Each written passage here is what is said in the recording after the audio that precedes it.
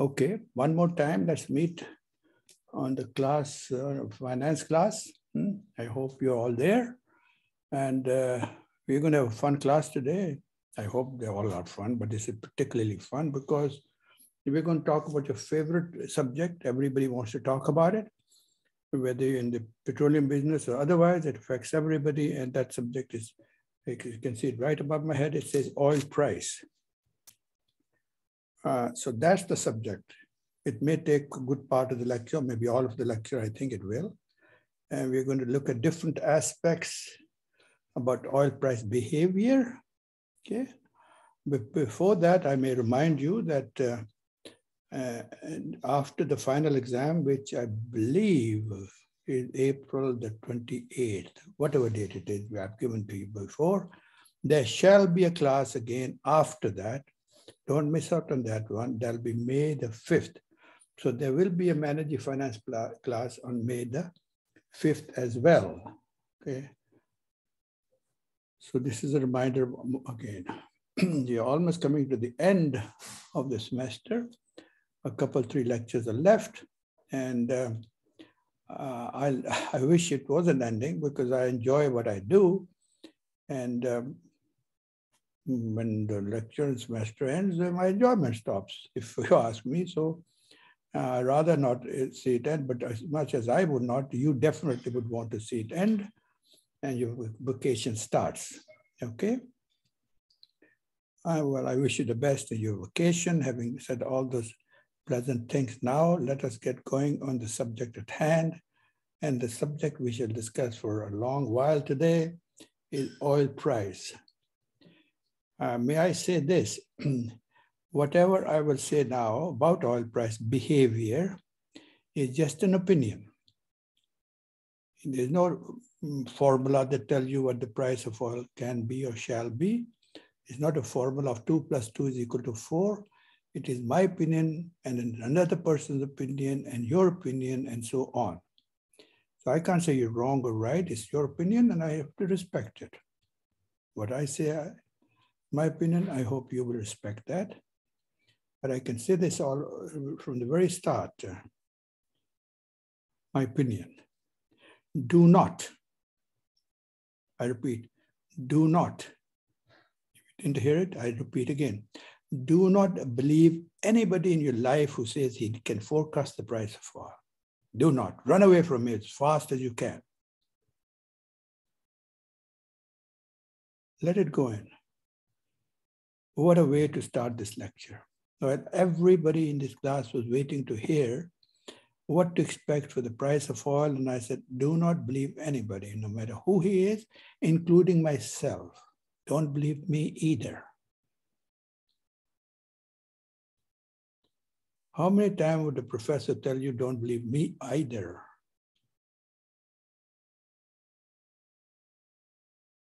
Now, why would I start a lecture like that? That is the question. I have made my share of mistakes more than I can count.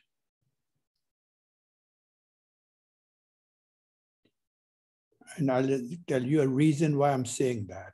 This is probably one of the most important lessons you're going to take with you during this semester. If you can remember just this, what I'm going to tell you now, you've done yourself a favor. And that is, if you or anybody you know, or I, make a mistake, let us be confident and admit we have made a mistake. I've admitted it, have I not? Why have I admitted that on TV, on this computer, you can play it again and again and show it to the whole world? Dr. Malik said he had no idea about oil price behavior. Why do I keep saying that? Because yet I'm not a meta soul who says, hey, I'll tell you the price. Get out of it. You have no clue. Now, slowly, I'm going to explain all this to you. Don't believe anything I'm telling you till I prove it to you what I'm saying. Very unusual. It's just my opinion and I could be wrong. I've said it at the very starting of this lecture.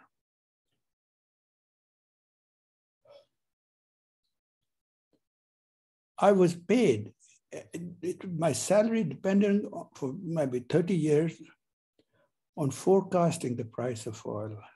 And I'm here saying, well, I made sheer mistakes. Why were I told as part of a job to forecast the price of oil? Before I came to teaching, there were two other things I did in my life professionally. I served in electric utility business where we had to generate electricity here in Austin for 8.5 years, I think. There, I was asked to forecast the price of oil and gas and coal and U3O8, that is uranium yellow cake, to go into the nuclear reactor. That was so that based on my forecast for the next 25, 30 years, the utility would decide whether they want to put a power plant to generate electricity into the future 25 years, based on which fuel, gas, oil, coal, or nuclear will be cheaper over the long term of 3 decades. And that is the one they're going to build. If it's nuclear, I say it's cheaper, they're going to build a nuclear plant. And they take 8 to 10 years to build. So, because good part, I mean, I pick a number, 80% or so, and that's just a number, a good part of the cost of generating electricity is based on the fuel that is used to generate the steam that goes into the turbines and all the good stuff. So that was my job. I used to forecast all of those fuels. Then one fine morning, I showed up being a banker. It was November of 81. And there, it was my same job to come up with the value of oil reserves in the ground that would serve as a security for loans that the borrower wanted from the bank. So I had to ascertain, determine what is the value of oil in the ground, security for purposes, and how can you come up with a value of anything unless you know the price? Simple. It's the price now into the future production of oil and gas, 10, 15, 20, 30 years, depending on the size of the field and the capacity to produce, multiplied by the volume. That's what it is. So the price becomes paramount and super important. So I did that. So I'm talking to you from my practical personal experience. And did I make mistakes? And I repeat, yes. I don't want to keep talking about my mistake, but I want you to understand that if you make your mistake, please, heaven's sake, admit it. I'll tell you why now. Remember this part now. If you admit your mistake, it is not a loss. Remember, please, admitting your mistake is not a loss to you. Why not? When you admit your mistake, you can learn from it and not make it again. So you have benefited from that mistake, not to make another mistake, yeah, but not the same one again. But if you don't admit you made a mistake, what will you do? You'll make it the same mistake again and again because you think you were right the first time and you never admitted it. That's why it's important to admit it and see what you have learned from it. If you don't admit it, you'll never learn anything from your mistake. A person who's confident, a person who's secure, admits his mistake or her mistakes. It's only an insecure person who hides behind his or her mistakes. That's all. Now I have to prove to you from a personal experience, an example that I experienced and the mistakes that were made by me in the oil industry as a whole.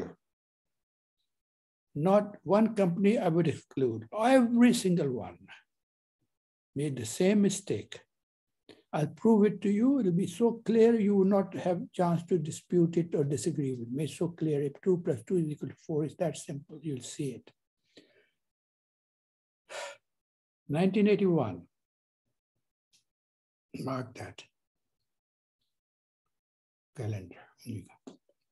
I joined banking from the utility business.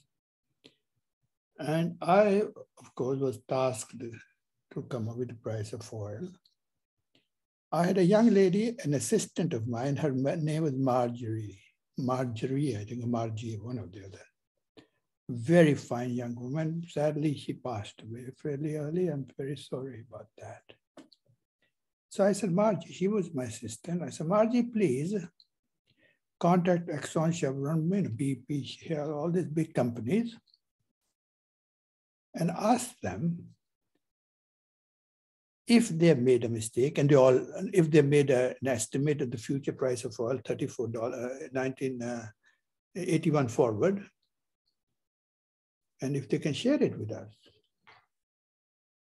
Sure enough, and these companies always have forecasts. They always, you can't do anything without having a forecast. And they all say, yeah, we have forecasts that we use for ourselves. We'd be happy to send a copy of that forecast, their own forecast, but future price of oil and gas into the future from 1981 onward. And so I said, well, let's wait till we get it. The forecast of the big companies, you know. Let me show you what I saw in those forecasts. Just the impression, you know, don't have to be exact. Just to get the message.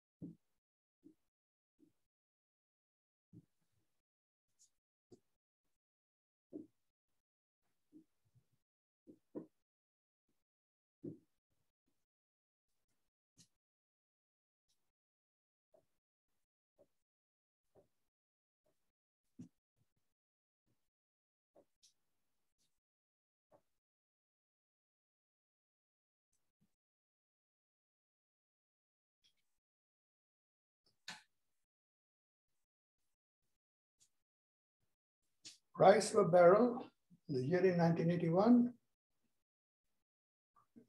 and you will go this way. And I said to Margie, open the forecast of the big company, company A. I hate to say Exxon or Chevron, I can, but I don't exactly remember which companies were involved. But they were the top big 7 sisters. So in 1981,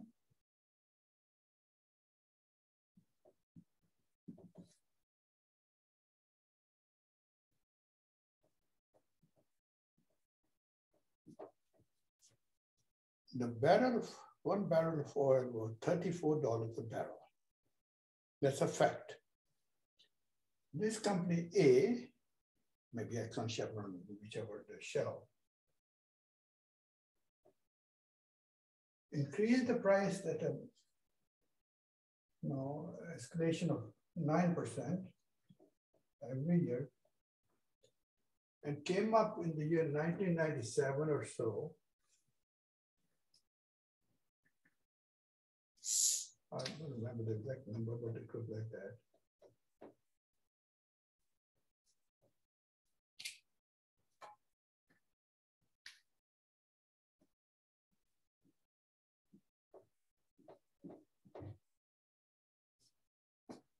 So the company A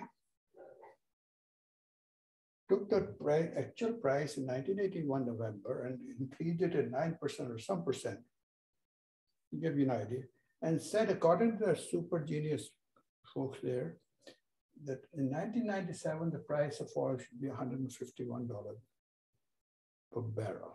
Remember the company? B.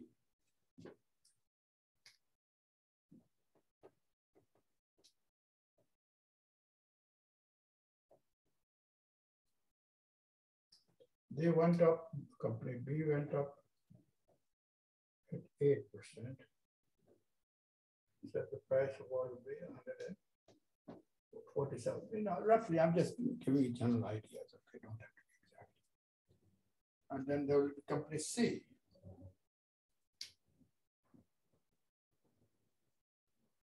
They went up at 7%.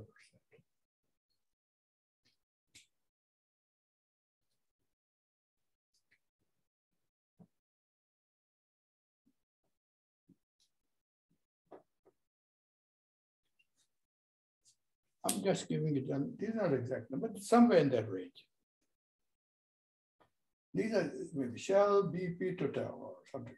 Chevron, Exxon, Texaco, who knows? There were big companies, I remember. I can't remember 50 years ago what happened. So the range, and I'm a smart guy, you know, I said, well, I'll put my forecast right in the middle. And I say $149 per barrel, and mine would go up at 8.5%. So I went right in the middle. I had no idea. I just said, let's be safe. Let me put it in the middle. So what is the point? There's numbers not to be calculated directly, no, exactly. In 1997, as you can see, the range was 141, as in this example, 151.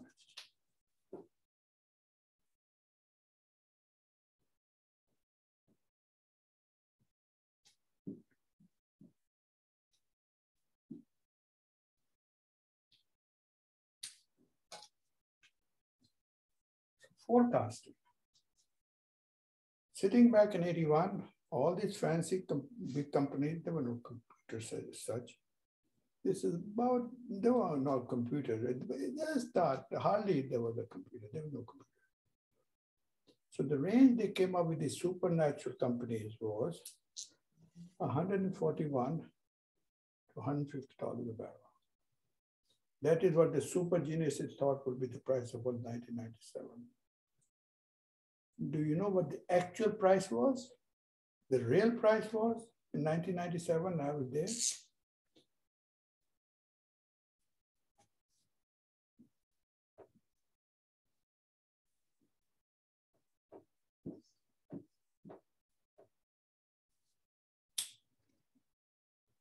$10 a barrel.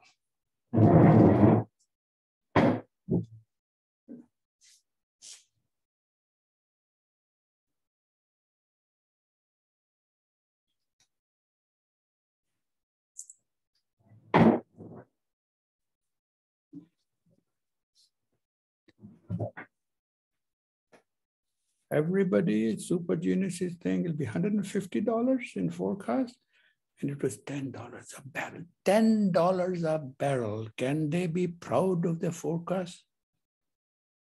I think they should tie themselves with a rock and go jump in the Gulf of Mexico, for all I care.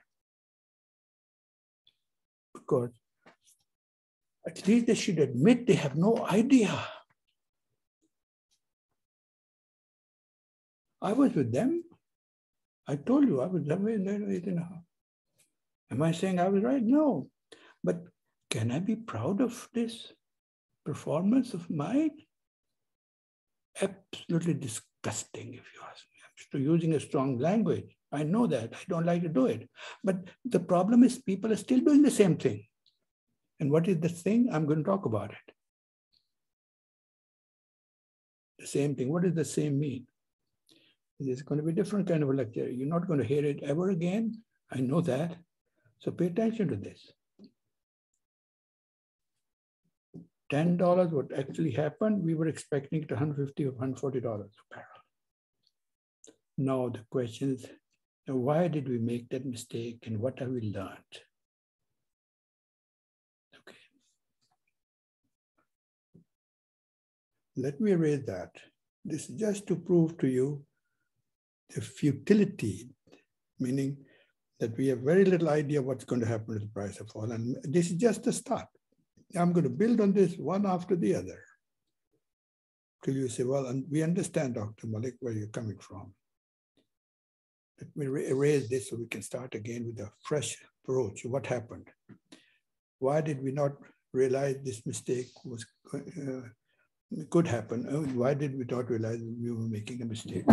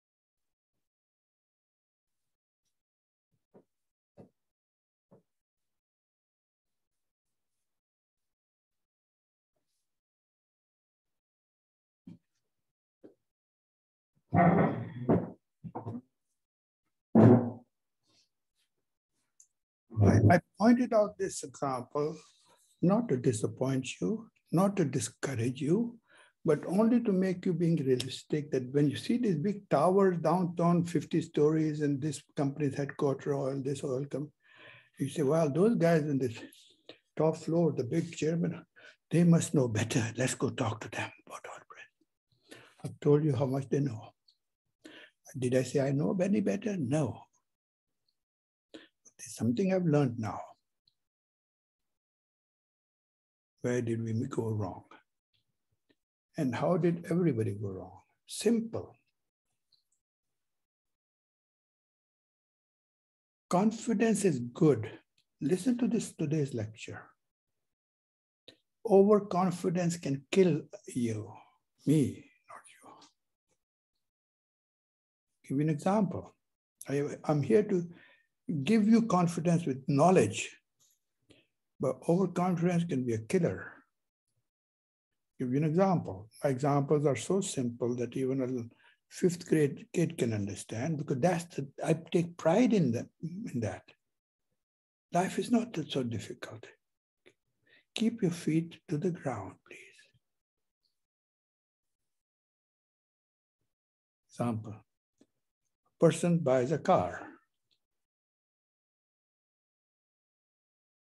And he knows, he thinks he's a very good driver. He can stop the car right away when he wants to. He's so confident. He's like, I can stop the car immediately. If I have to, I can put the brake and stop. Very confident. No, one more time. He's overconfident. He thinks he can stop whenever he wants to. And guess what? He's going along on the highway at 150 miles an hour, and the next car in front of him is 100 yards in front. And he's so confident, he's overconfident, he can stop. So what if he's going 150? And when he applies the brake behind the guy going at 150, his car does not stop at that speed. So what happens? He goes in, hits the car in the front. I hope nobody died. Because he was overconfident that he could stop the car, and when the time came, he had to stop the car, he applied the brake. That car was not capable of doing that at that time, nor was he capable of performing that function either. Confidence is very good, please have it. Overconfident is like that driver who killed himself, maybe. Overreached it. No, what does that mean in terms of oil price? If you ever take a basic course in economics, the first lecture of economics is, what? 3 things. Supply, demand, govern, price. That's all. Last 500 million years, this is the thing that has never failed, never. Supply, demand, govern, price. Supply goes up, demand goes down, price goes down. Supply goes up, demand goes down, price goes down. Supply goes down, demand goes up, price goes up. It's so basic. It's the 3rd grade. Stick to the ground. Keep your feet on the ground. When you like the confident driver overcome, you forget what? The basics of,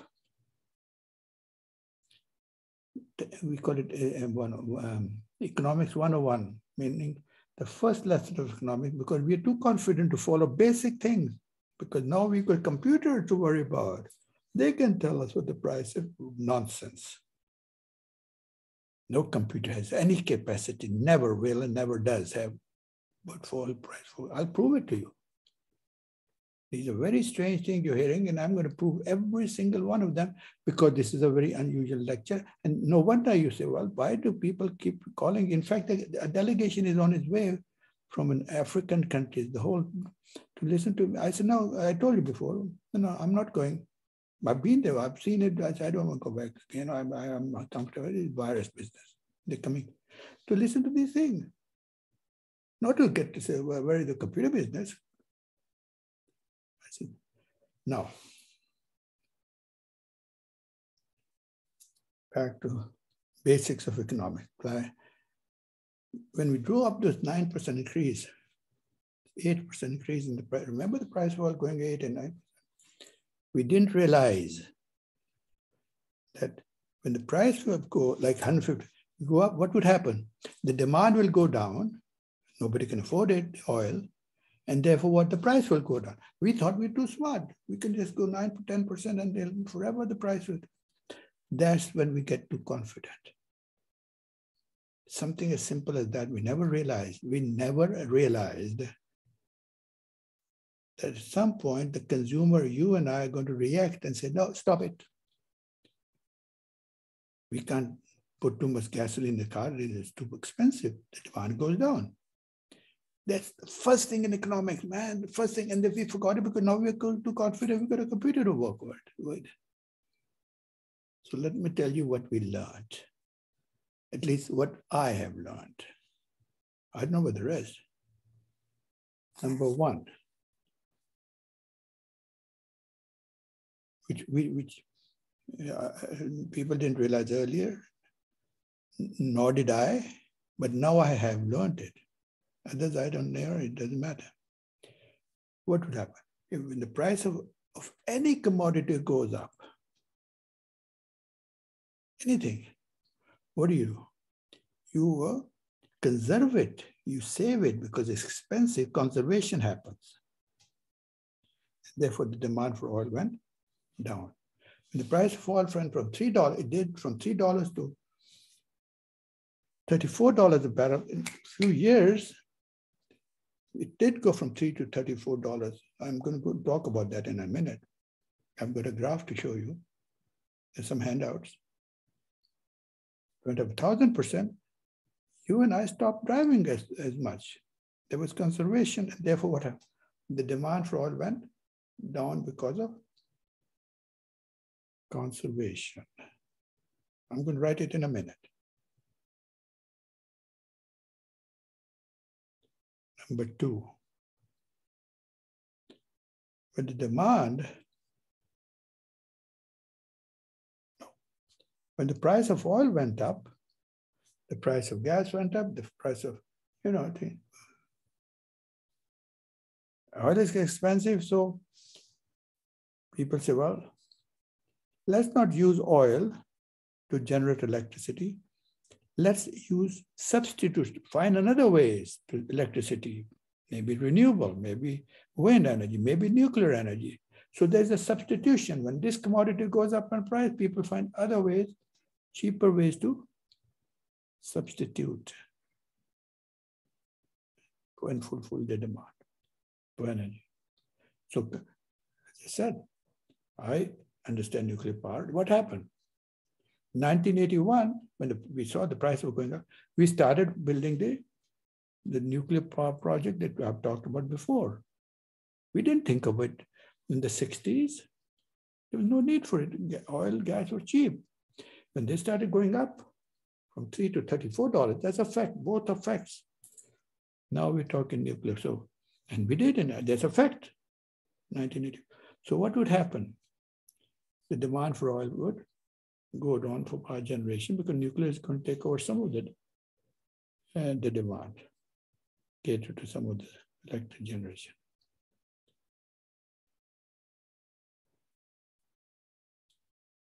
Let's see that's the second thing. Third thing. It's not only oil, it's for everything. This thing applies to everything in life. Efficiency. What does that mean? Oil went up in price. We stopped wasting it. We started using it more efficiently. Instead of going to the HEB store 5 times, pick up 5 different items, 5 trips to 5. Now we started going to pick up 5 items in one trip. There was more efficiency, common sense. I would be doing the same thing and I did it. Well, man, I'm trying to pick the Coca-Cola and the bananas or whatever the chilies that I want all in one trip. Why do I have to go there 5 times? Therefore, the demand went down.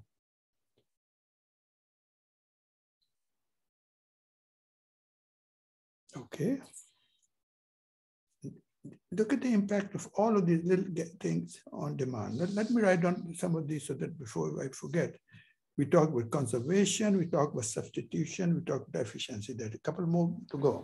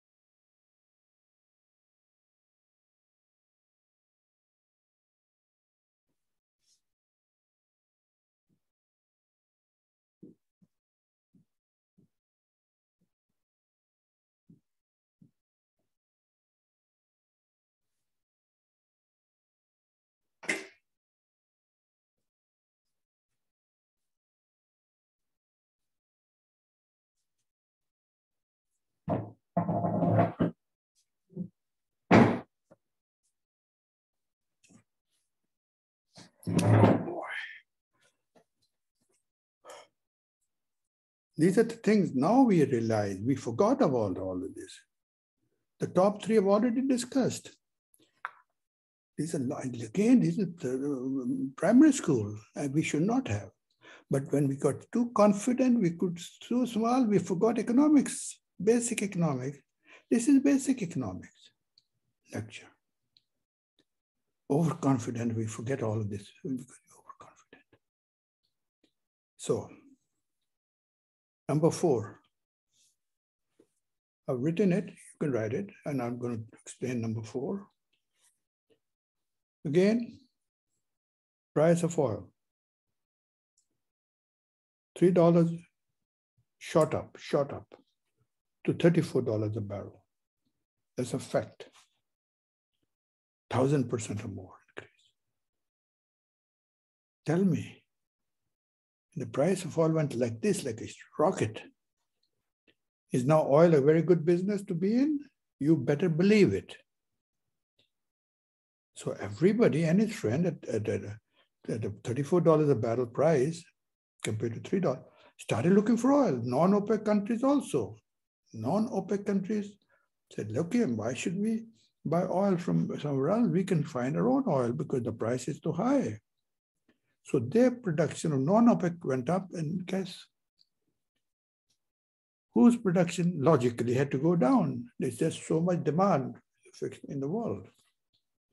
So OPEC had to reduce its production because non-OPEC was producing more non-OPEC countries. Therefore, you can see the arrow here, the OPEC production went down, number 4.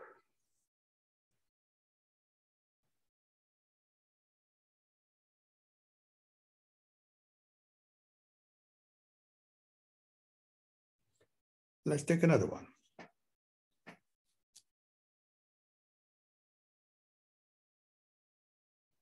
Recession.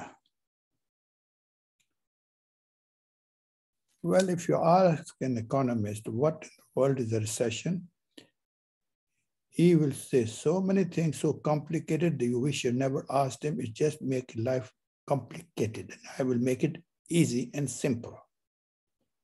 Simple. Forget the technical definition of recession. To me, a recession in the economy is when the industrial output from the factories, factories produce, plants produce. When the industrial output products slows down, less products are in demand. Therefore, what? The economy slows down, and therefore what?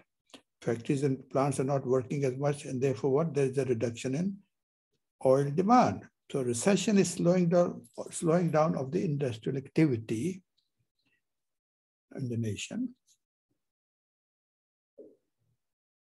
As a result,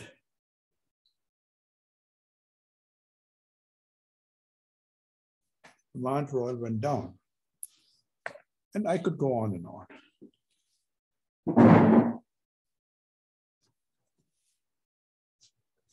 Just if you limit it to these 5 factors alone, 1 to 5,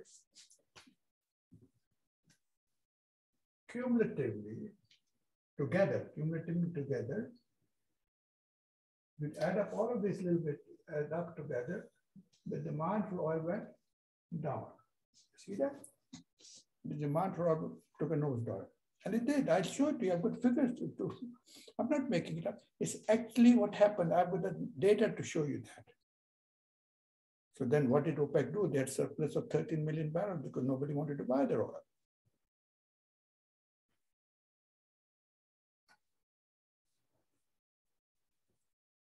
So when the demand went down,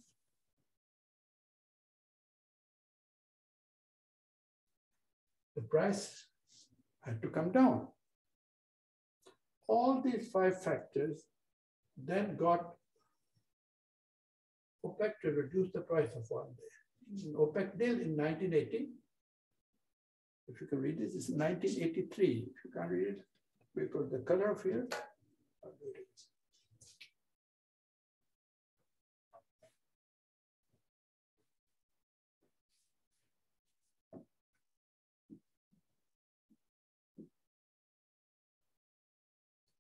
So in 1983, OPEC drop the price of oil officially. All this, there are attachments that will be coming to you. These attachments all have it in attachments. Okay, they're coming.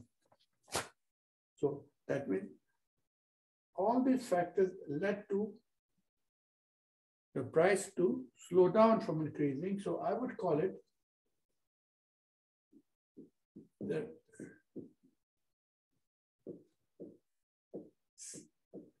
ceiling price of oil, ceiling top. But the price of oil cannot continue to go on forever, cannot continue to go on forever. It has to stop at some point, and that is what I call this. It can't go on forever. It has to stop as is here.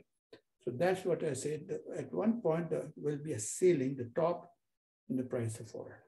That is what we've learned now. Ceiling price, they stop. After that, the demand goes down, and then the price goes down. Now, let me take this and start again with another concept of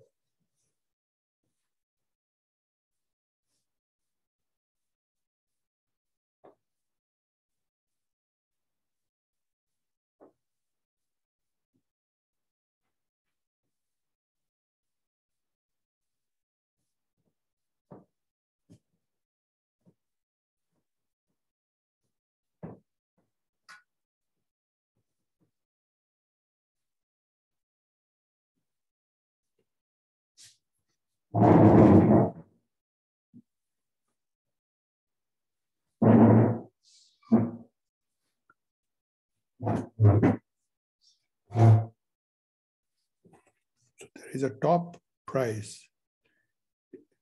If it goes way above the top, the demand will go down, and then the price will go down. Simple logic. I don't know, I may have said something in the first lecture on different changes in the oil business, but I'll go ahead and repeat one information there now.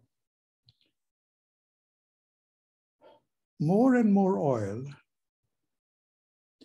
is now being produced in offshore areas.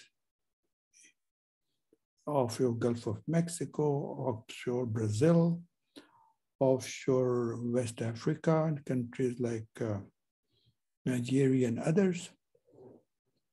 So much so that out of the roughly 100 million barrels of oil that are produced every day, roughly 40 to 50% of the world's oil is produced in the offshore areas. That's a fact, not an opinion. I separate facts from opinion.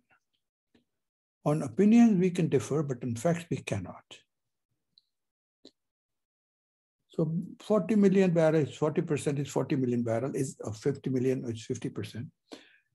If it is, even if it is the low 40 million barrel per day figure that we want to use, that's a lot of oil every day in the market. 40 million barrels of oil is a tremendous amount of oil. Tell me, is offshore oil exploration and production costly or cheap?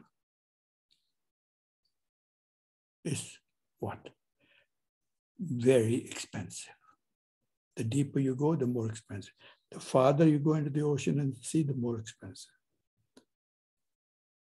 For 100 reasons that are so basic and understandable, so I don't even have to cover those. Anybody should know that. So what happens? Talking about the future. 40 million barrels, let's say, are coming from offshore. And guess what? If the price of oil begins to drop and drop and drop, what would happen to offshore production? It will begin to drop. Obviously, it will become uneconomic to produce. So when the offshore production goes slowly out of the picture in the economy, less oil in the world economy is now, less offshore oil now available, that with less supply of oil in the world overall, what happens to the price of oil? It begins to go up again. So I would say offshore cost of offshore production of oil will set a floor in the price of oil, bottom, floor. And there are other factors I can keep on talking, what are they that will set the floor. So we've talked about the ceiling set by those 5 factors we discussed earlier. Now we talk about where is the bottom? Can it continue to go down the price? No. As an example, offshore will disappear and then, or diminish, and then price will rise up, and that's establishing the concept of floor. Let me illustrate this.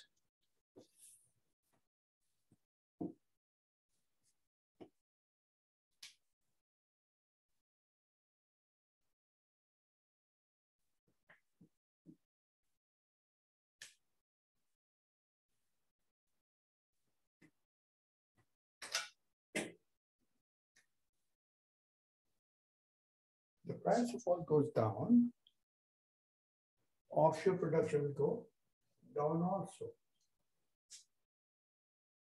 So up to a point when the offshore production goes down and down and down, there will be less supply of oil in the world, then the offshore production will begin to increase again. Till it drops, then the price goes up, offshore production will begin to go up. So this is what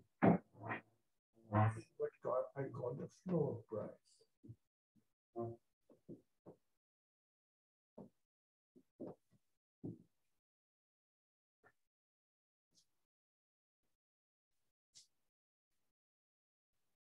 So in summary, in summation, all I can say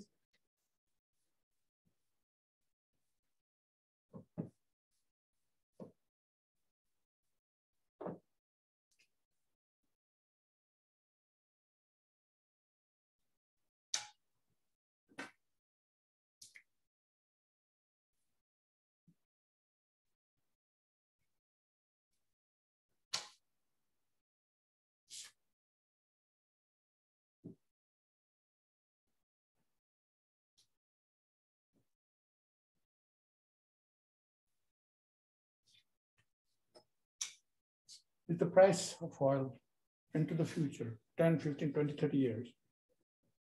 It'll move between a ceiling and the floor, as you're seeing, like this. This is it's not going to be like this or like this. It's going to be the curve I'm showing you based on the factors I've discussed with you. Okay?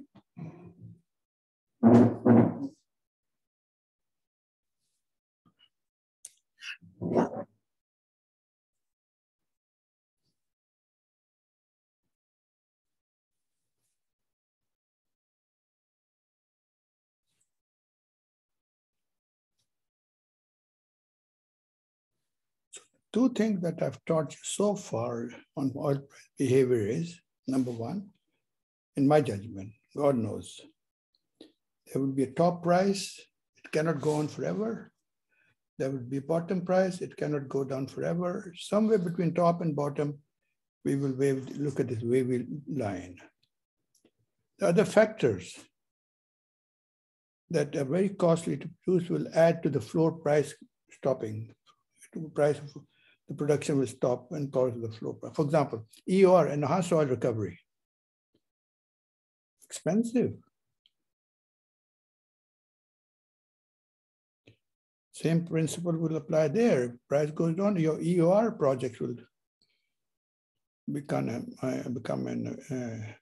not economic, and so on. So offshore is not one. I can name a few others that have become uneconomic when the price goes down.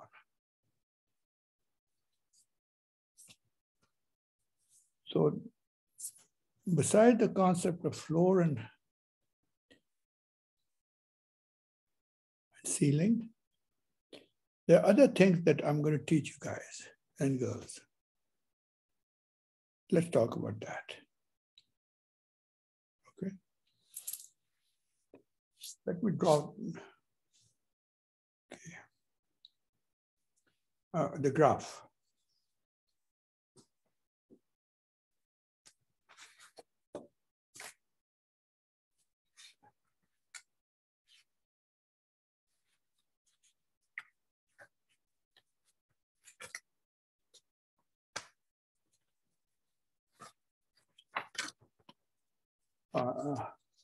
I'm going to ask you, this graph is going to show you something.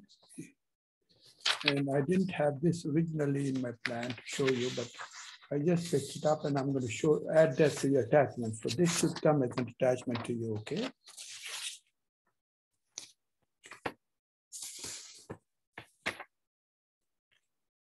So whatever I'm going to draw you here is reflected in this graph. Remember that, please. I will give it some number attachment, something there. We'll write it down.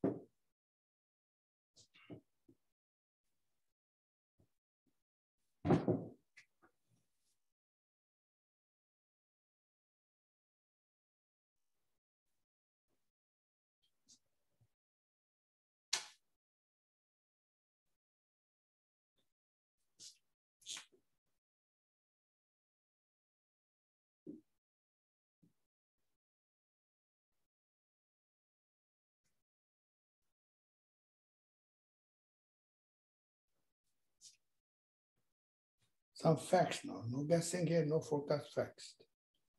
First fact is going to shock you or surprise you. When was the oil price reduced first time in America? Any idea? Normally let the student guess it, but then I tell them, here I like to save time, just tell you. 1859, 1859, the first oil well was built.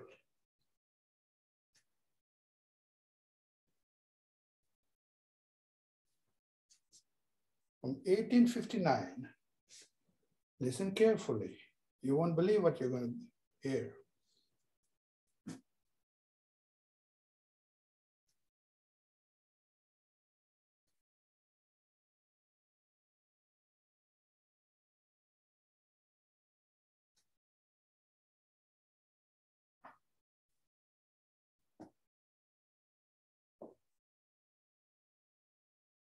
The price of oil, or roughly, till 1973, 100 years, was a constant. What was it? Constant, 100 years. Now every day there's a different price, even every 2 hours there's a different price. For 100 years, it was the same price, and that was $3 a barrel.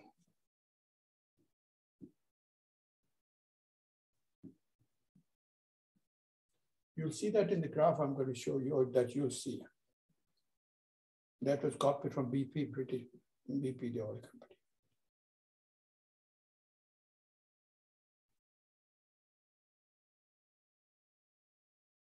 And that should go as an attachment 1, I think, yeah. Then in 1973,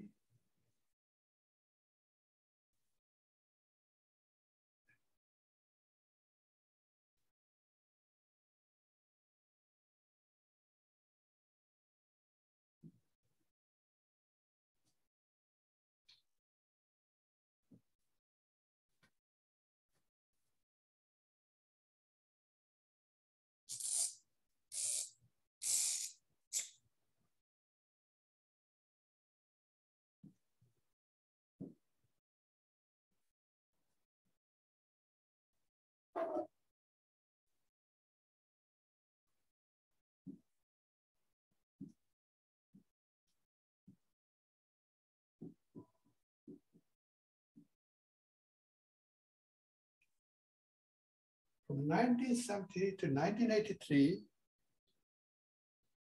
that's 10 years. This is 100 years, this is 10 years. The price of oil kept going up and up, all the way to $34 a barrel.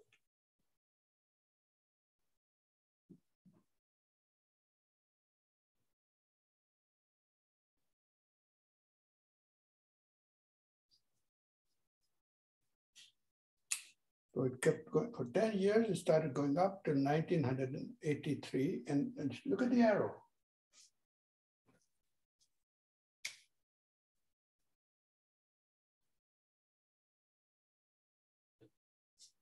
From 73 to 83. And look at, in 83, the price of oil dropped. Later we'll discuss why did it drop.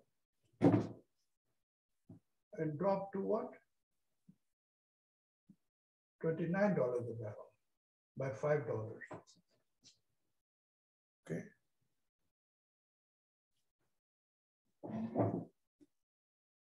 So the price went up like this. In 1990, 91, the price of oil shot up to 40. Suddenly, look how fast it went up. And it came down like this in 1 year.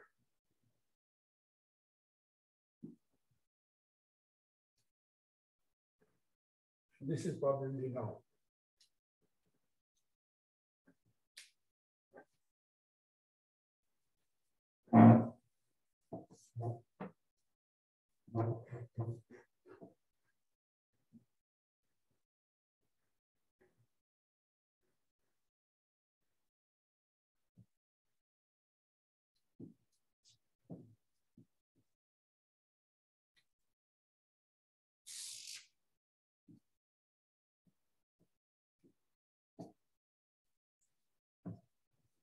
So what have you seen here?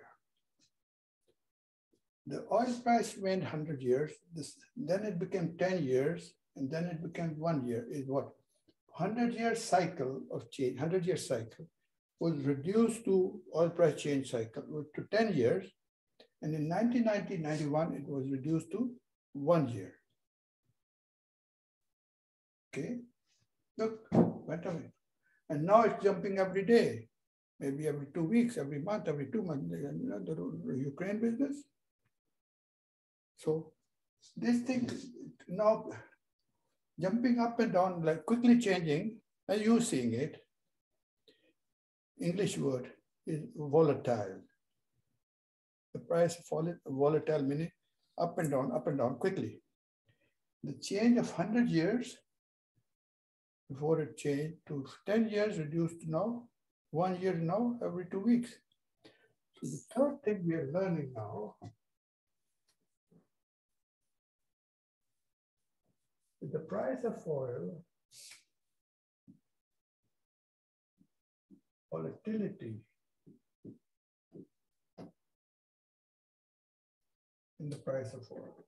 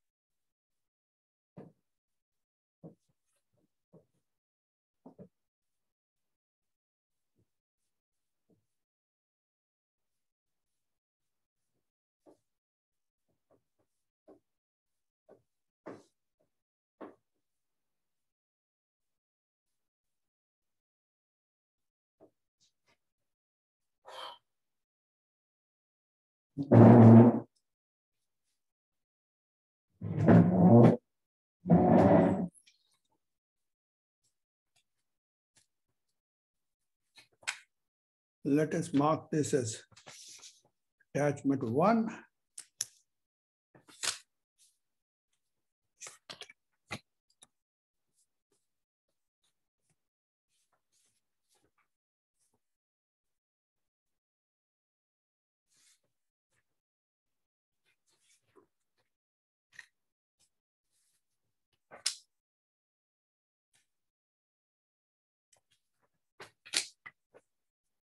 Two.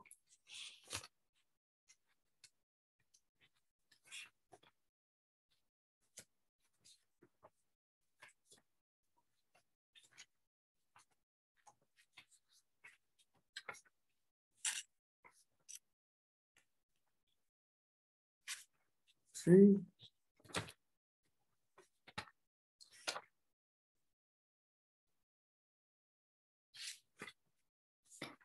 So you'll see this, what I'm showing you as an check, the proof attachment 1. I hope that we can put it straight so you can, well, anyway, you got the message.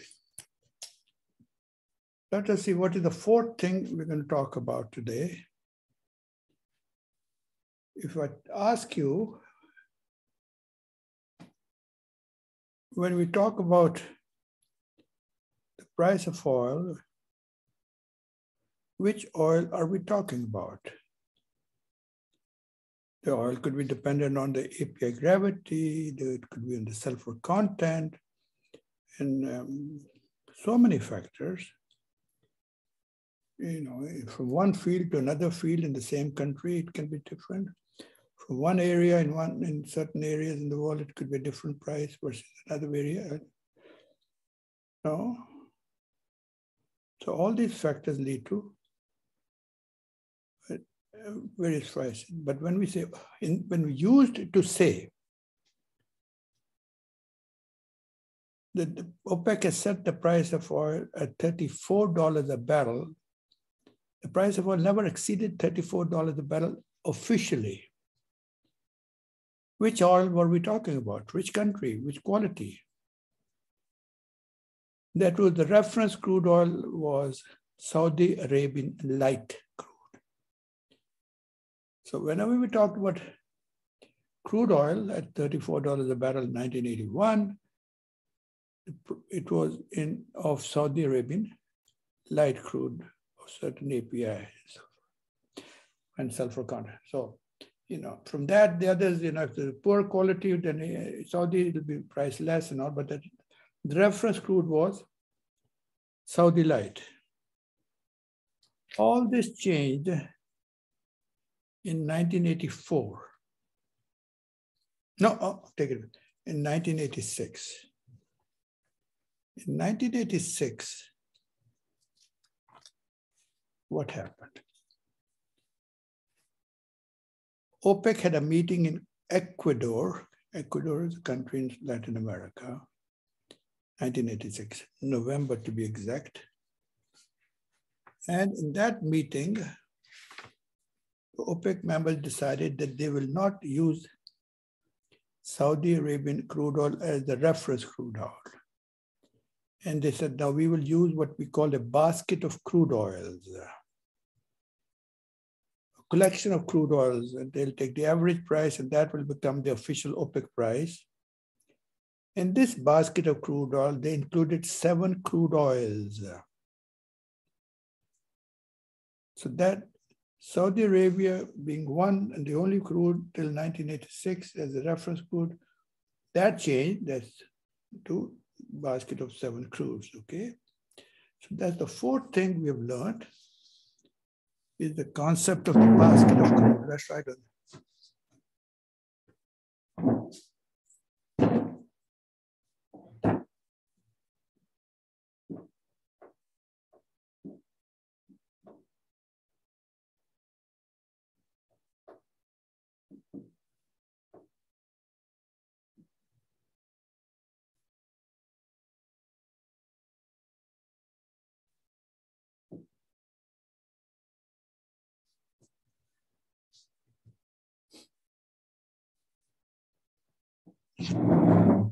I ask you to look at attachment 2.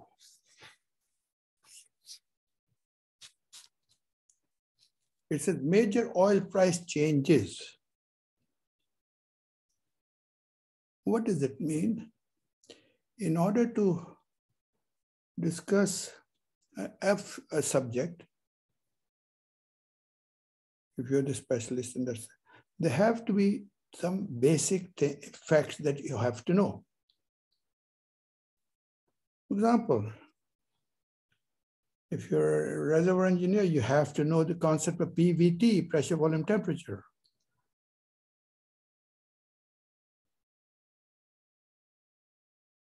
For example, if you're an economist, you have to know the fundamentals of inflation. If you're a geologist, you should know what is a stratigraphic trap versus a structural trap, where you collect oil, accumulates. These are something basic, synclines and anticlines, geological terminology.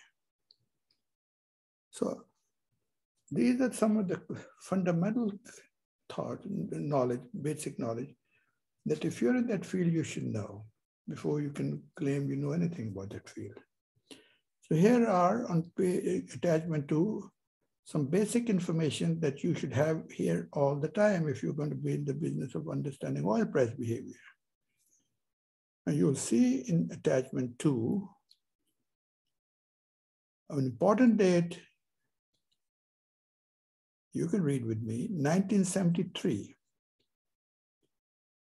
That's when the price of oil jumped first time ever after 100 years, from $3 to $12. You can read it. From $3 to $12 in 1973, it says Arab-Israeli conflict led to quadrupling of the oil price from $3 to $12. It was the Arab-Israeli conflict, the war, Yom Kippur War.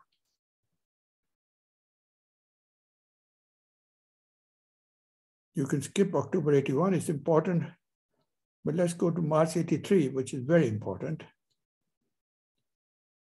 I just explained to you in 83 what happened. For the first time, OPEC announces reducing the price of crude oil by $5 from $34 to $29 a barrel. I just told you about it. That's an important date because the first time they reduced, 73 was important because the first time they increased. September of 85 is the next important date. Read it. Then I shall read it.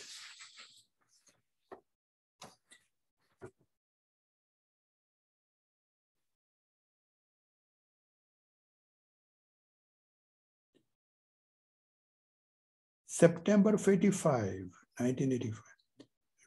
Saudi Arabia agrees to sell crude based on net back pricing. Net back pricing was introduced in the market by Saudi Arabia for selling and buying crude oil. Nobody, I don't know if anybody has ever referred to this 85 as an important date.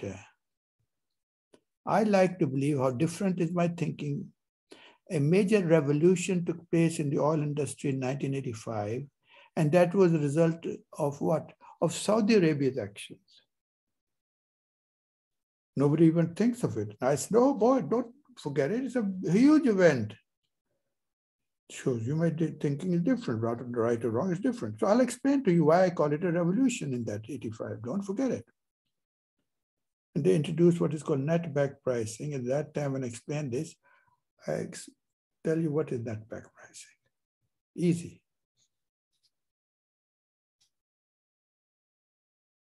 November of 86, the last day. Remember I said in Ecuador, they had a meeting. OPEC.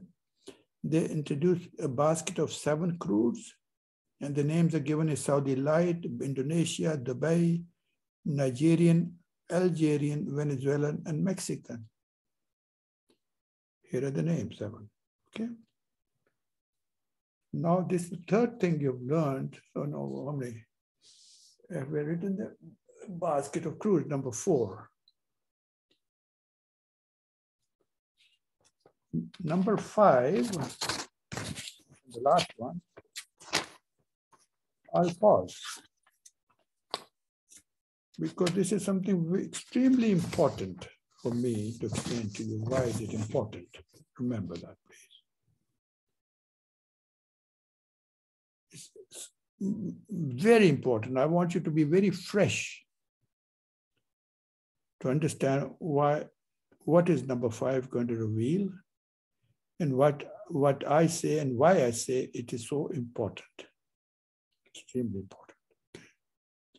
That will help you understand why I say forecasting oil prices very difficult, if not impossible. There will lie the answer to this mystery of why I have been saying it is difficult, if not impossible, to forecast. Okay, so with number 5, that will be revealed when you meet with, what the heck, how many? 12 minutes now.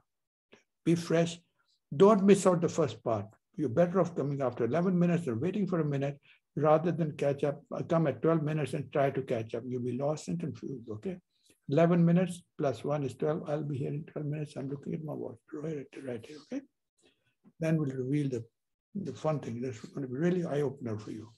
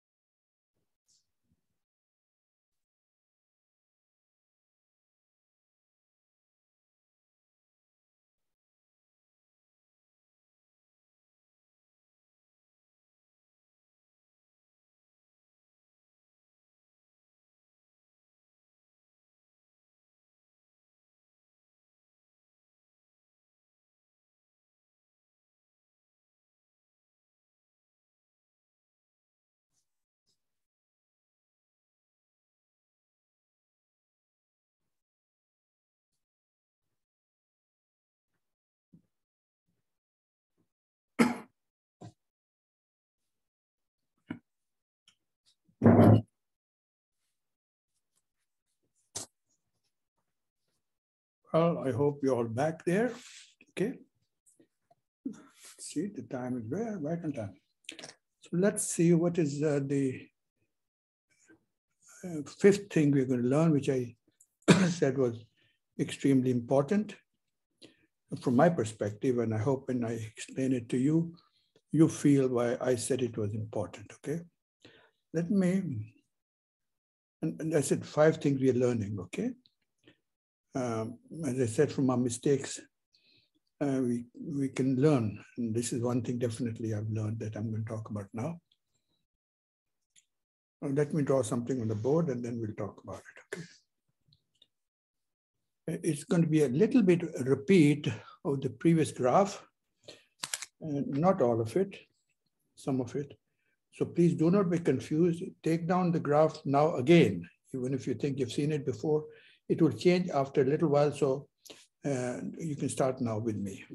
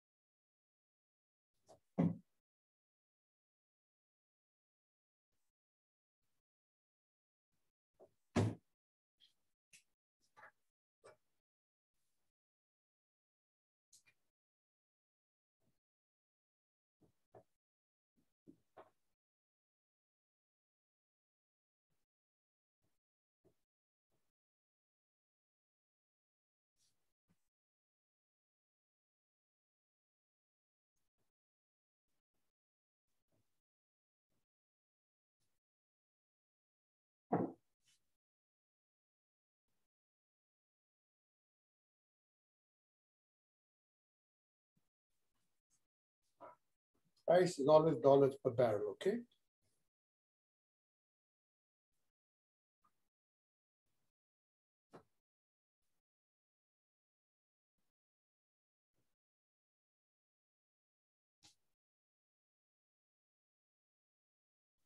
In fact, today's news, for the first time I read today's news before coming here, you know that Russia is saying now, if you want to buy our crude, you'll have to buy it in rubles. You'll have to pay us, you buy it in rubles, their currency is called ruble. And today it said Poland said, okay, we will buy your crude oil in rubles, not dollars. Okay, so I just thought of that to today's news. The year is 1859, and I said it's going to be a bit of a repeat.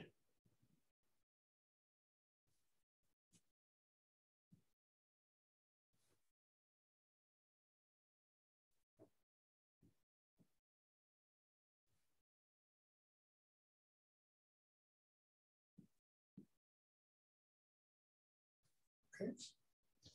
Till 1973, the price of oil was $3 a barrel.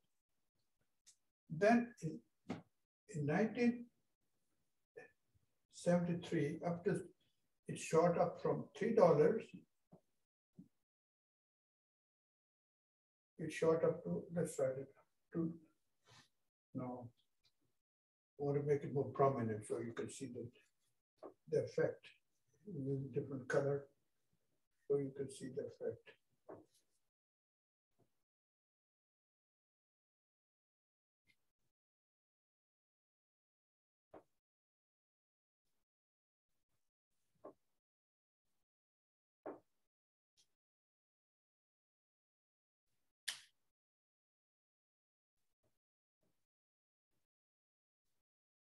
In 1973, the price was shot up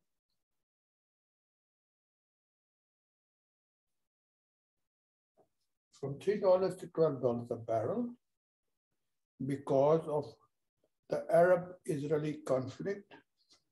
There was you might have read it in the books of history. There was a war between the Arabs and the Israelis called the Yom Kippur War, very famous war. As a result of that war, the price of oil, there are a lot of history behind it, and this might not be necessary to be a long lecture then. The price of oil jumped from $3 to $12, 4 times in a matter of a week almost.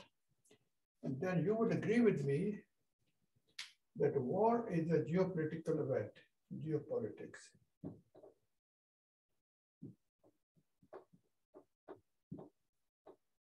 I hope you agree with me. Now the price of oil then kept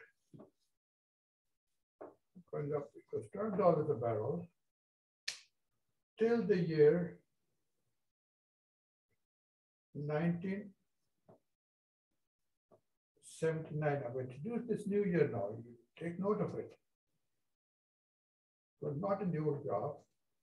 In 1979, the price of oil went to from $12 a barrel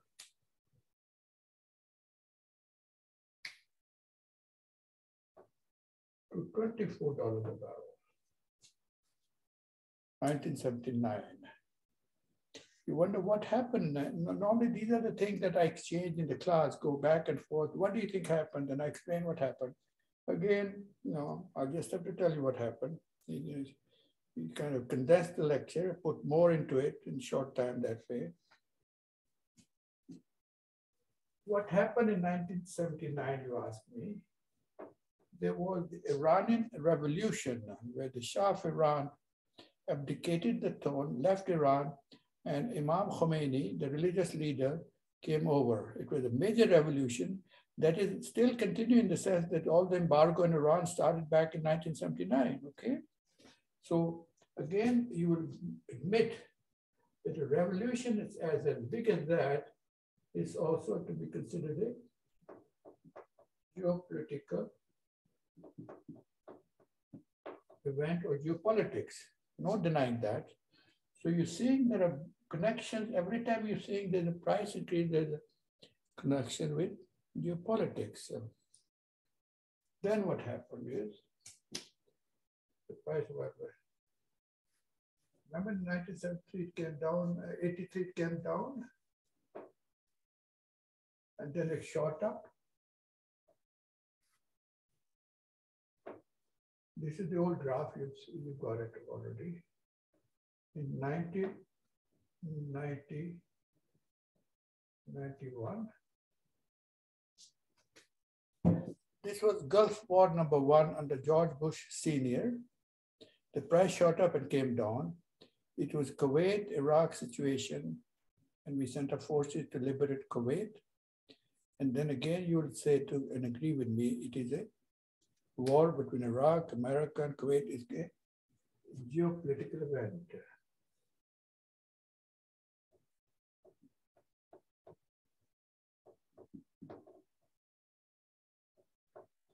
Price went up to $40 a barrel, shot up. And then came down, if you want to write on. No, I might as well use the same color scheme, otherwise it will get confusing.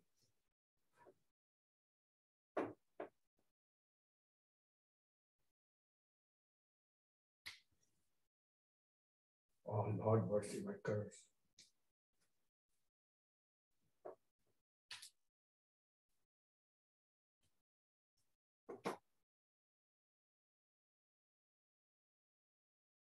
This up and down again, is it?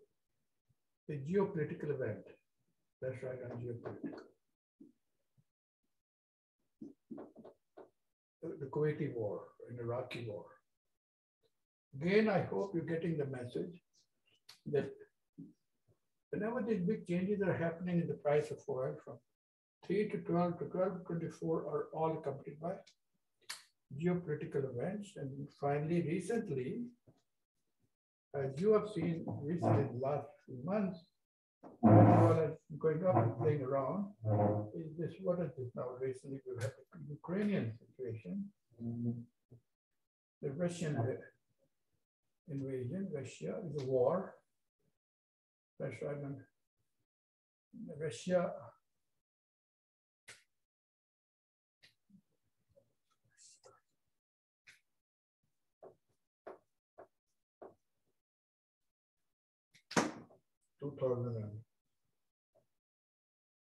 right now, 2022. Right now it's happening. Price went up to $140 and came down to $100 and is moving around like that. This Russian war again will be considered that is ongoing geopolitical event. There could be several others I could expand, but 4 are enough. So roughly, generally speaking, what have you seen is this, whenever, look at the 4 examples. There have been major changes in the price of oil. The always underlying factor has invariably been geopolitics. No doubt about it. None whatsoever. Zero debate on that. Geopolitics. There is definitely then a connection with geopolitics and oil price behavior. So the 5th thing we're learning today is the last one, and I'm going to talk about it for 20-30 minutes, just this geopolitics part of it. 5th thing is geopolitical connection.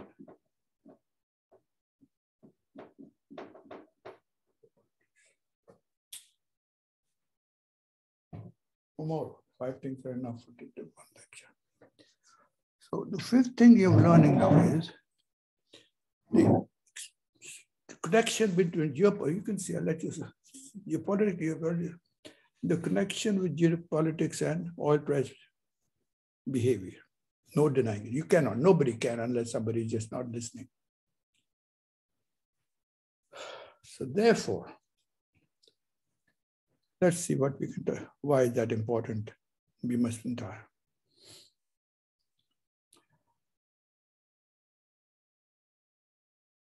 Tell me, please, how does a computer work? I'm absolutely zero on computers. Zero, none. I do not know the ABC of computers. There's no secret about. I know more things than most anybody would ever learn, but this is one thing I'm zero. I don't have to know everything about everything. I can't perform medical surgery, but I can do this. They can't talk about this, but I can do. You see, so there's no harm saying I'm sorry. I don't know them. So big deal. Always, when I don't, so I just make it. I say I don't know because I already know. Why do I have to know everything? It's not possible. No human being can do that. So why do I say that I don't know anything but I do not. But I can tell you what I think how computer works. Computer is this box here sitting in front of you. And a computer programmer, listen carefully now, very, very, very carefully. They call them some computer programmers. They devise a formula. And they put it in the computer. They have a form, that's the job. And some person like me, I don't know how to make the formula in the computer in the back of the screen. It's all in the computer in the back. When I only do is I press the button on the key here, and the chips, they call them chips in the back somewhere. They start jumping like this. The chips are jumping. And after about a half a second, they stop jumping and they give me the answer. That's it. That's how I look at computers.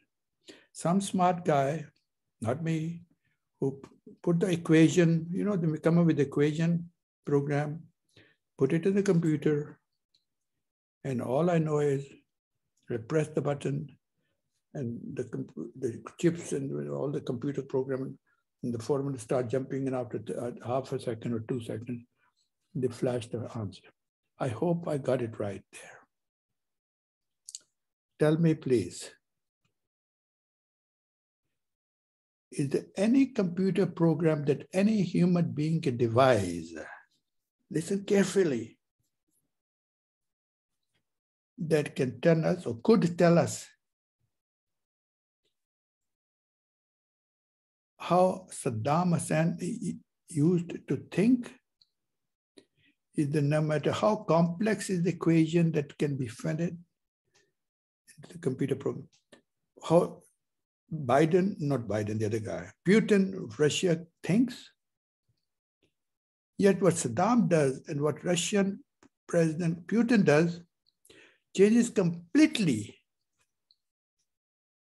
has the biggest impact on oil price changes and behavior. But listen carefully, logic.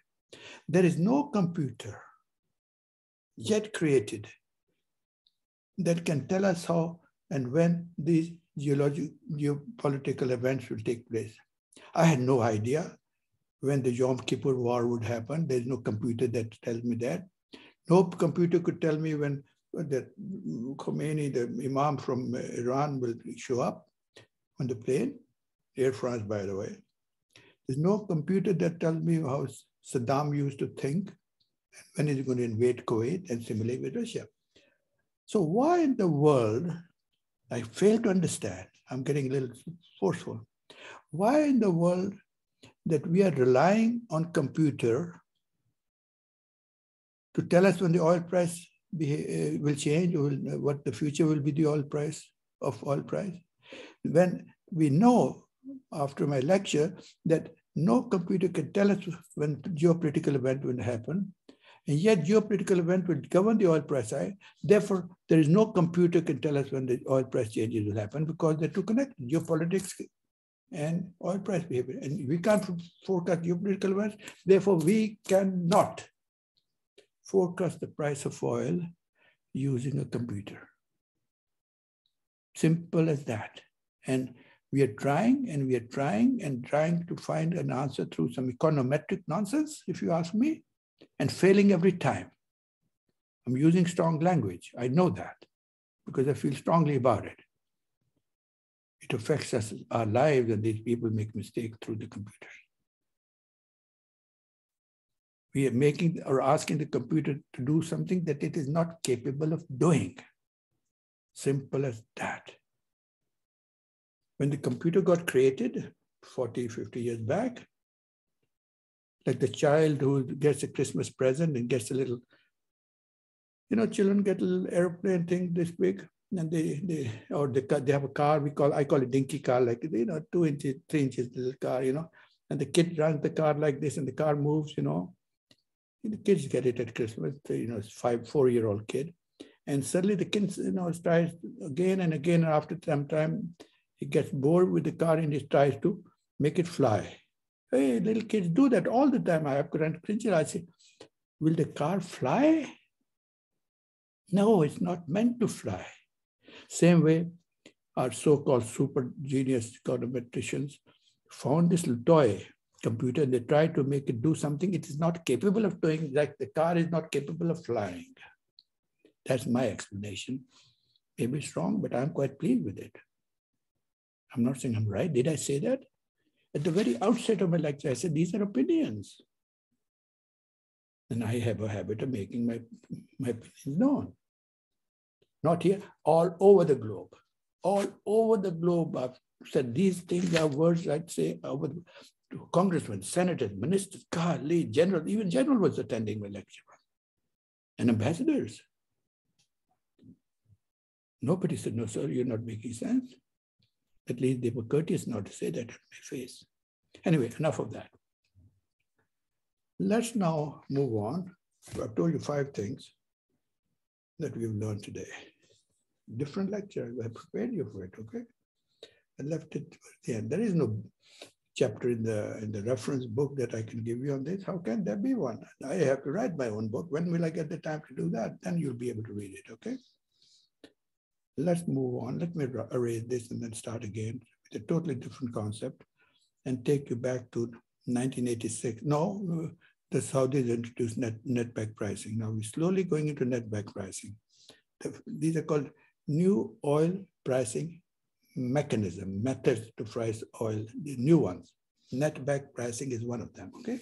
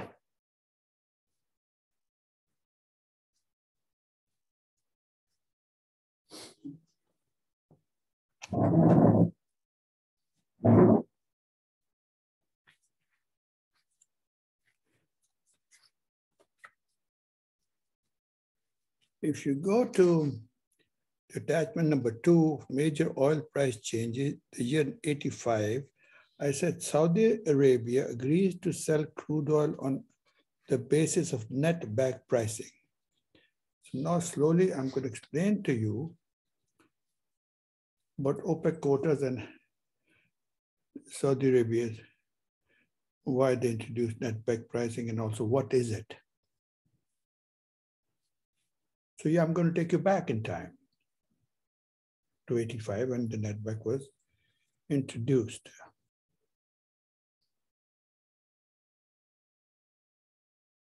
This comes under the heading of how oil is traded, bought and sold in the world market.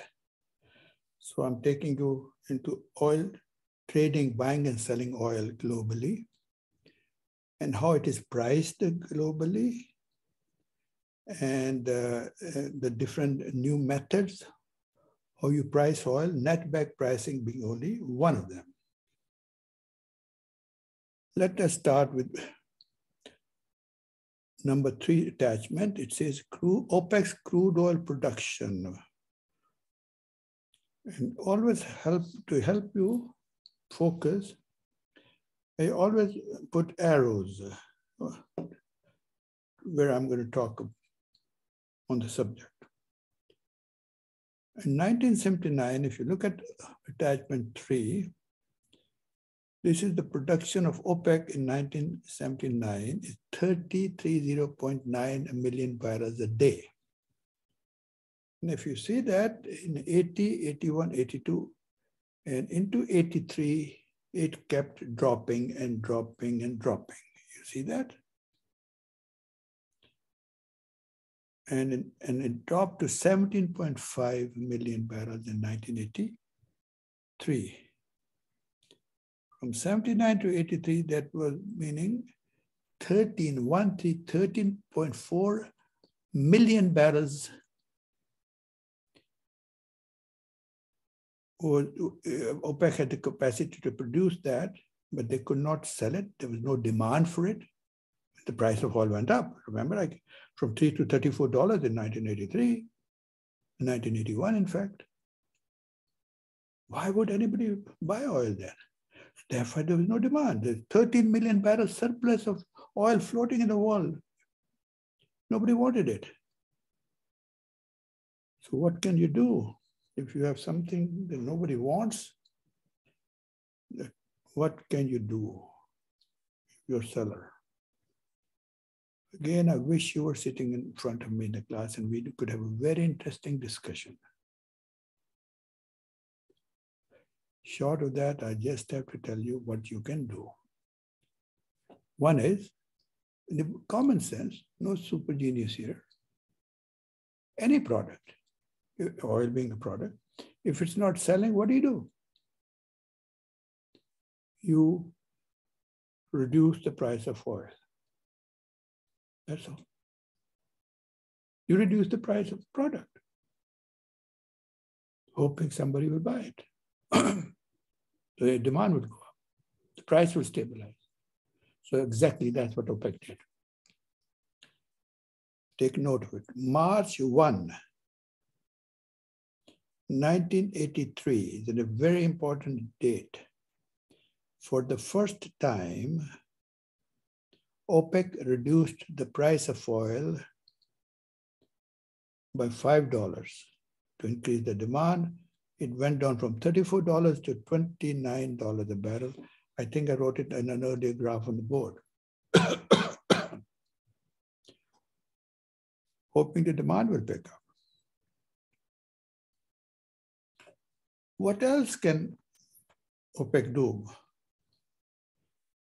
other than make it incentive to use more oil?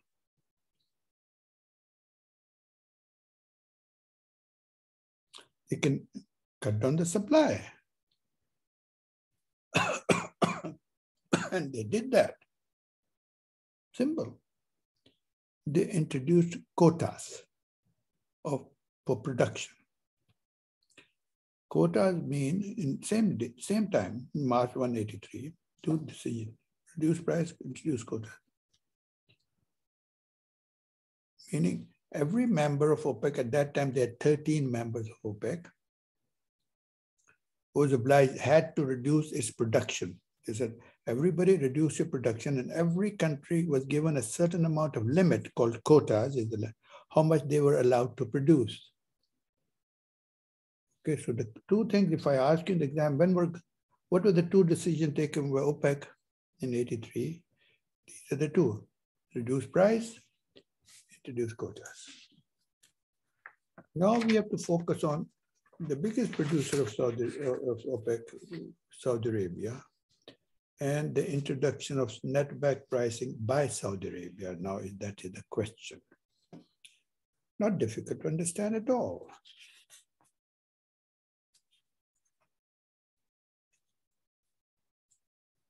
For that, we have to go up to when netback pricing was introduced. We don't have to talk about it today. We could talk about it in 1985, I believe, when it was introduced. Let's go back in history mentally. We should be there in 85 and see what's going on in the minds of the Saudi government at that time. For that, I ask you to turn to attachment 4. Give you a minute to look at it. Focus on the dates with the arrows. Give you a couple of minutes to look at it, then we will talk about it. Focus on the arrows.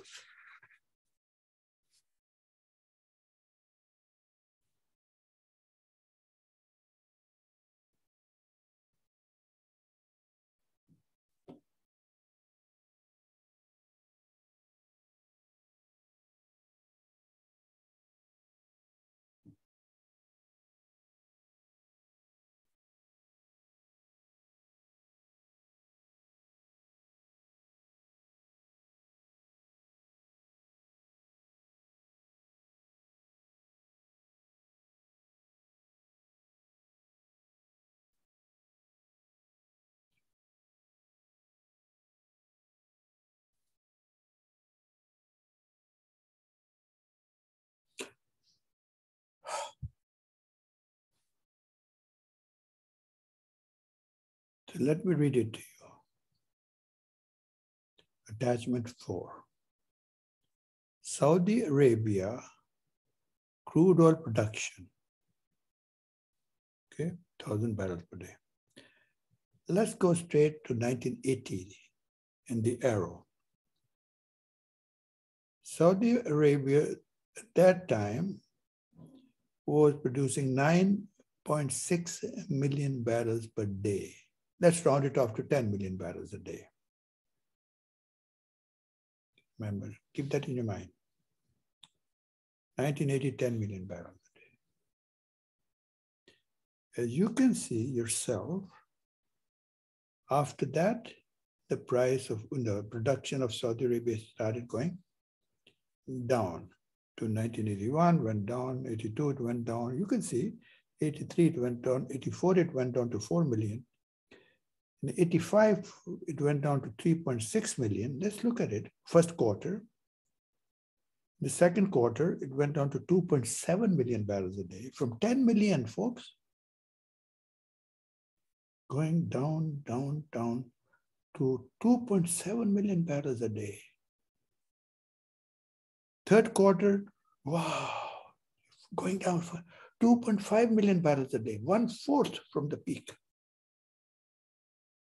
Oh my goodness. And then watch it.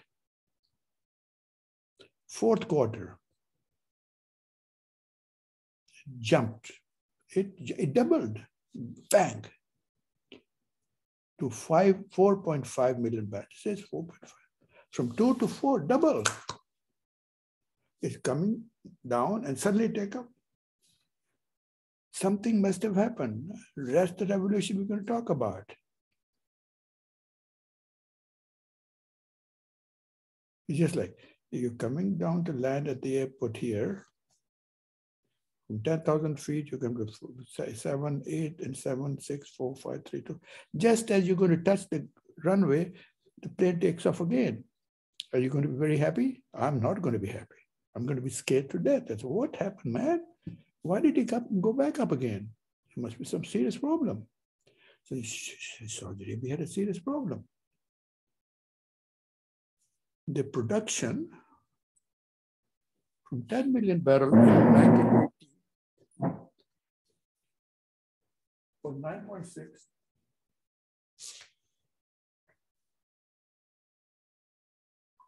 Went down to 2.5. So from the peak Saudi production, 1/4. Let it sink in if you're a Saudi fellow. At the same time, what the production was going to, remember I said OPEC quota and all that stuff, reducing price. The price of oil has gone down to 1/3 from the peak. Meaning what?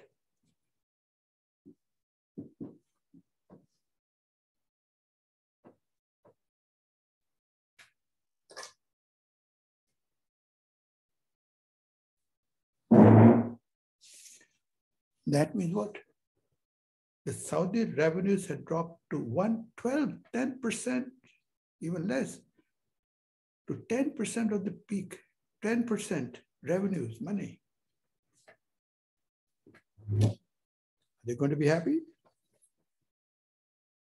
If you're working, your salary goes to 1/10, are you going to be happy? If you're married, your wife says, get out of here. Go find another job. I can't run this house with 10% income. Go work at night also. Don't come home till you get halfway decent salary. It's a bad situation for anybody. Are the Saudis going to let it go? No, they said, no, we are going to take things in our own hands. Everybody is producing more than their quota. Remember quotas were established, you produce this way, you produce this way, you produce, and everybody was cheating. They're producing more than the quota. So everybody was in the OPEC countries were producing more than they were supposed to. So Saudi Arabia, they had a special role called swing producer, had to cut their production. For others cheating, nobody was listening to Saudi Arabia. So that's what was happening, cutting by Saudi Arabia to 1/4. Of the peak. No, sir. Saudis aren't going to take it. They did not. And they said, we will do the following. Their action. They said, come and take the oil free. Take the oil from Saudi Arabia. Take it to Houston. Don't pay us anything. Take it. Everybody is going to come and take oil. I would say, here is my bucket, please fill up with oil. And this, now listen very carefully, this is the end. I'm talking about net back here, pricing, very serious matter.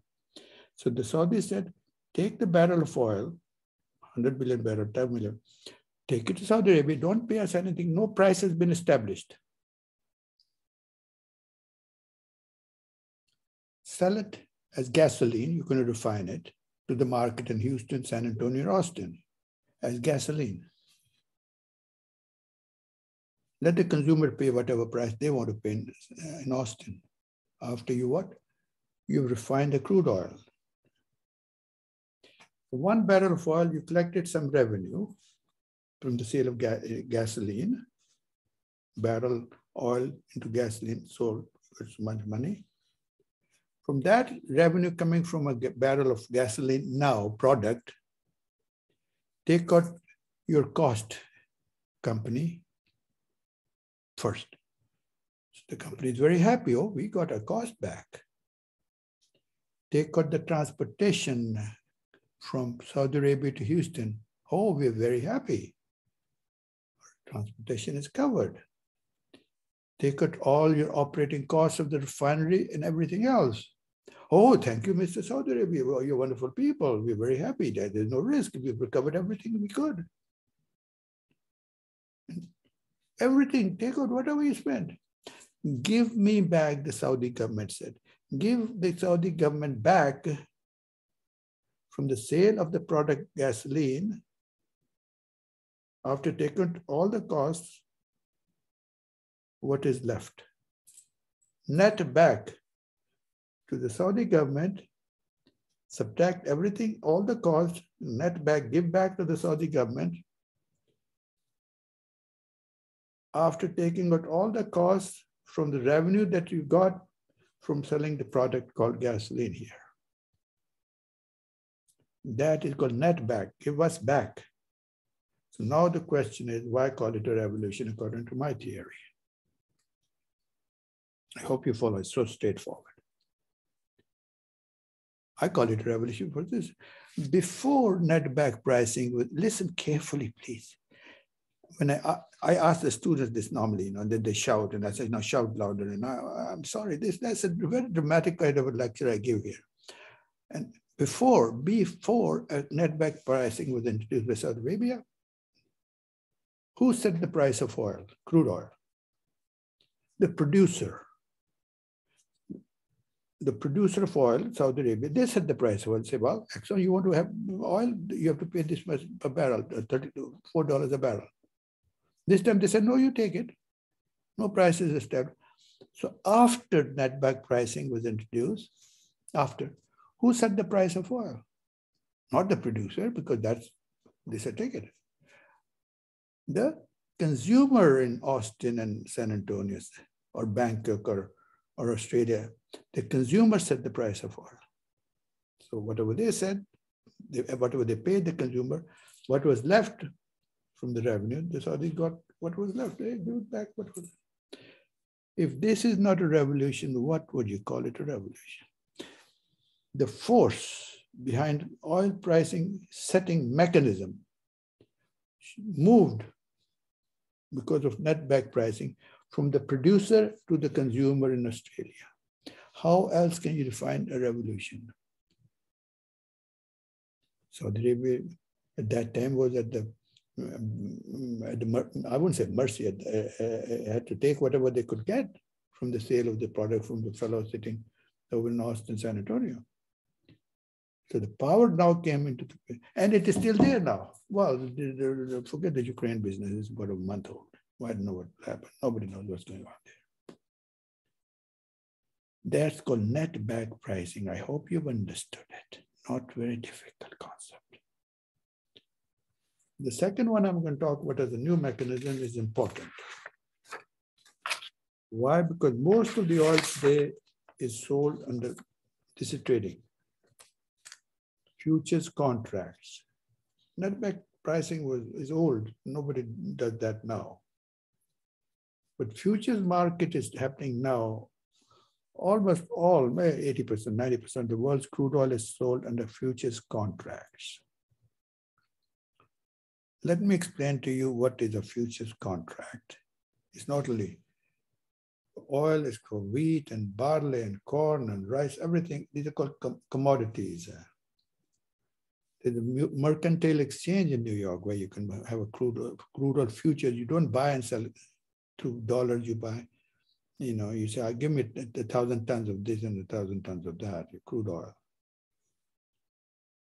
Let me make it so simple and not spend too much time here and there. Futures compare is trading of oil in the stock market. It is traded in, I'll just write on a couple of things.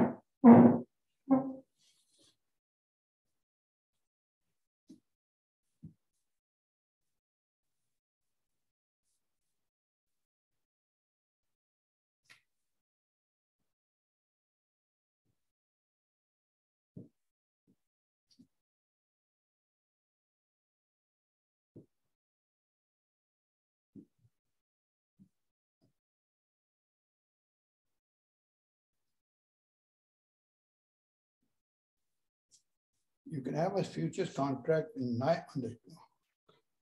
the stock exchange called NYMEX, New York Mercantile. I've written the word mercantile on the exchange, commodities, mercantile. A futures contract is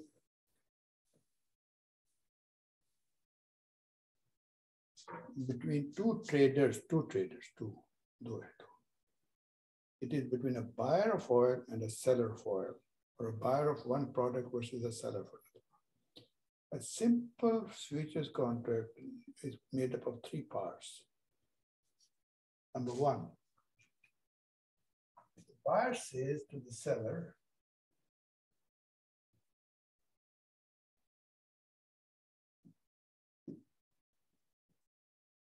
I want 1 million barrels of oil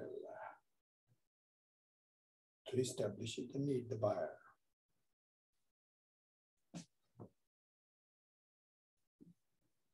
And the seller say, okay, obviously, when do you want it?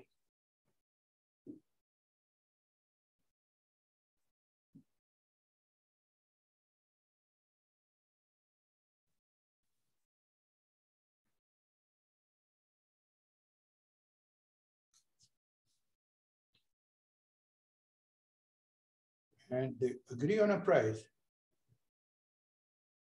The buyer says, I'll give you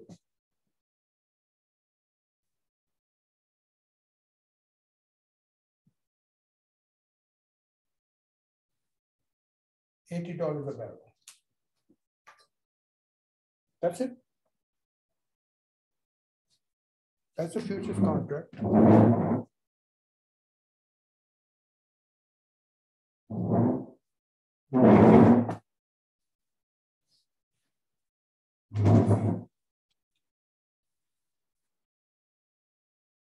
The buyer says, I need 1 million barrels, and I want it after maybe 30 days, not now. I'll pay you $80. If both sign, buy and sell, there is that's a future, it's a commitment on both sides. That's a contract. It's an agreement. If you want to know what's the contract, take my other course on Friday, tomorrow. And that's a whole course on contracts. But exploration, production contracts, nothing about it is. That's it. What I'm going to tell you is going to surprise you very much. Get ready for another big, big surprise. If there are only two persons that I think are very, very knowledgeable about oil price in the future and the forecasting of oil price, are these folks, the buyer and the seller who trade. That's all they do. Traded, buy and sell oil. That's the job. Sometimes they say, I want to buy $5 million of this in the morning. I'll sell, this in the afternoon at this price. And even 5-10 cent difference in the price between morning and evening can make you very rich or very poor very quickly. It's a very tricky business. They are very knowledgeable. The buyer and the seller have to be extremely knowledgeable what to expect for the price oil price behavior in the future. Let me tell you how serious they are in coming up with this contract price. Both buyer and the seller, independent of each other. You probably have seen them sometime on TV, jumping like this, trading stocks and trading, they're excited and all that. Those are the guys I'm talking about.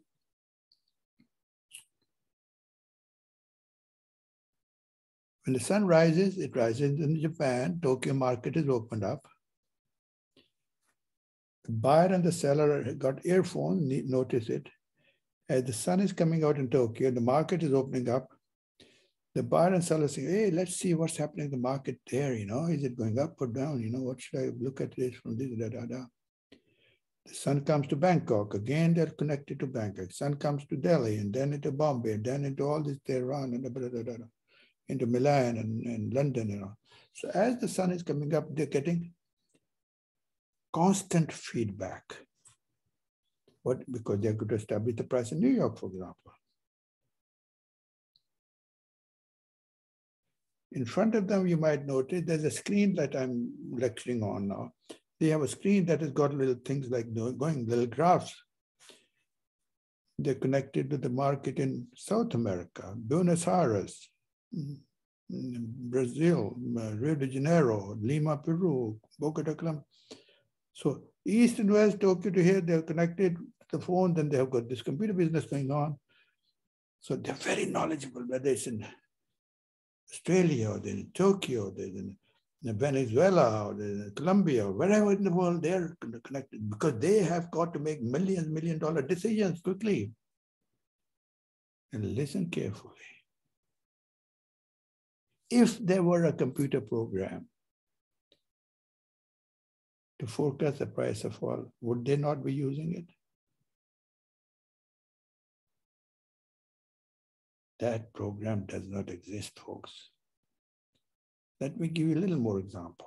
For that, I'll absolutely demolish whatever thoughts you had about forecasting, and then you'll understand this last example.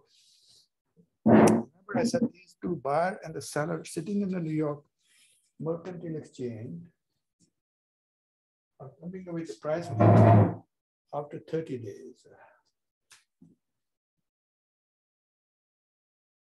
This is today.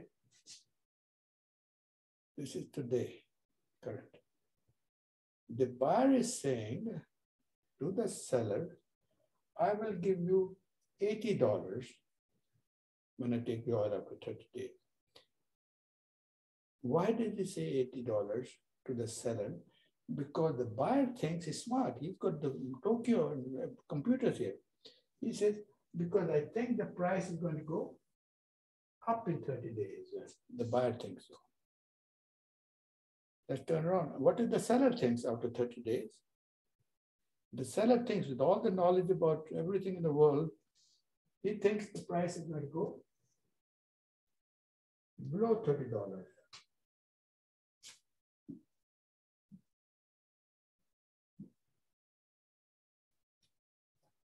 One thing, the price is going to go up, and the other one thing is going to go 180-degree difference. There's nothing more than 180-degree difference.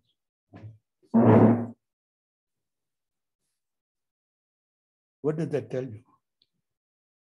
What does that tell you? Even after 30 days, these are the really experienced, knowledgeable people. They have 180-degree difference in the price forecast. One is saying it's going up, the other one comes down. Can there be a bigger difference after 30 days? So if somebody comes and tells me, I've got a computer that can tell you after 20 years what the price of oil is going to be, so that you can divide whether you want to go nuclear power or coal. What am I supposed to do? Tie a rock to him and push him in the town lake here? You can do whatever you want. My job is not to tell you what to do. My job is to educate you, and let you decide what you want to do. So this is called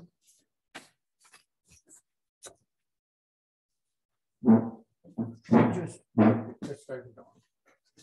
First one was net back. The second mechanism, let's explain to you.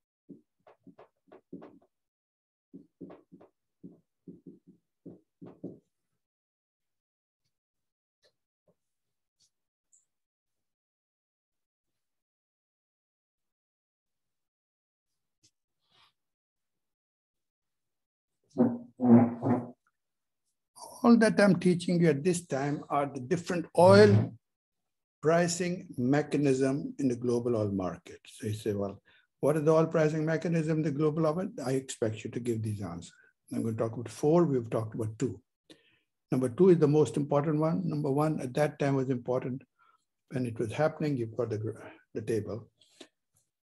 Net oil price mechanism or methods or ways. Number 3 is barter trade. Barter. In the languages that you speak, I'm sure there's a word for it, their language. Simply, it means what? No exchange of cash. You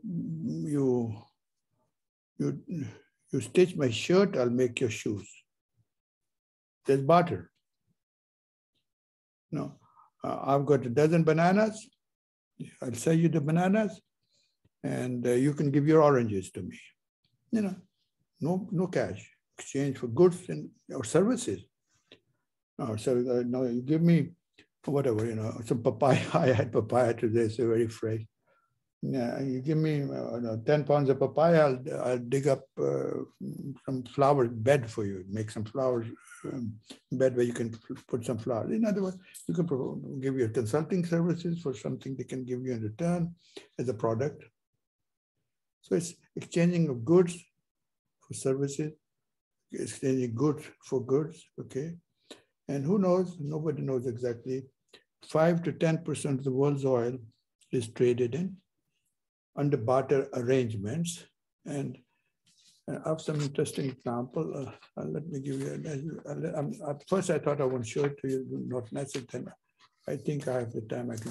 This is number 5, attachment number 5. Look up number 5, I'll make sure it's sent to you. Example of barter or agreements in the world. This is long ago, it's an old story.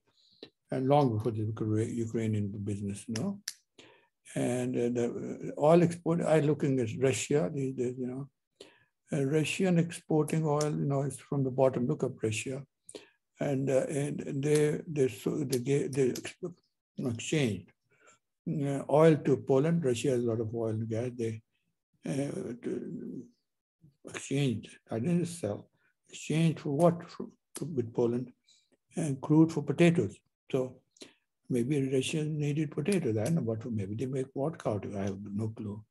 So Poland got potatoes and Russia got, they got, Poland got oil and Russia got the potatoes, or vice versa, either way. In other words, there's so many examples here that you can see yourself where you can see, you know, who got what. But I think I saw, what did I see here? Brazil from Iraq. No, this was the good old days in Iraq. Iraq exchanged with Brazil 100,000 cars. Okay. So let's talk about the last mechanism, is spot price. That's important.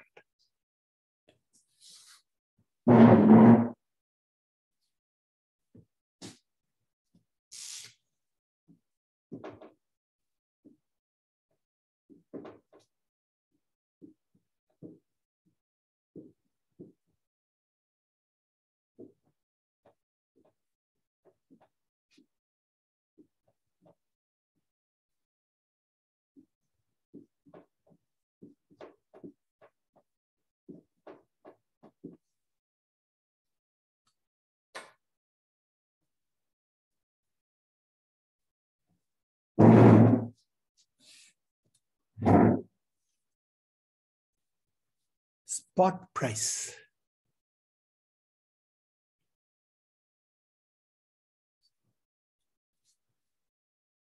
Let's talk about spot price. Let's define it. Spot price is the price on the spot. Wow, what a definition. Wow, I really gave you some heavy duty stuff today. What did Dr. Malik teach you? He taught us that spot price is the price on the spot. That's correct? What else can I say? That's the correct definition. Let me say it again. Spot price is the price on the spot now. What? Spot price is the price on the spot now. If you're paying attention, you should realize what I did or said. In case of spot price, you have what?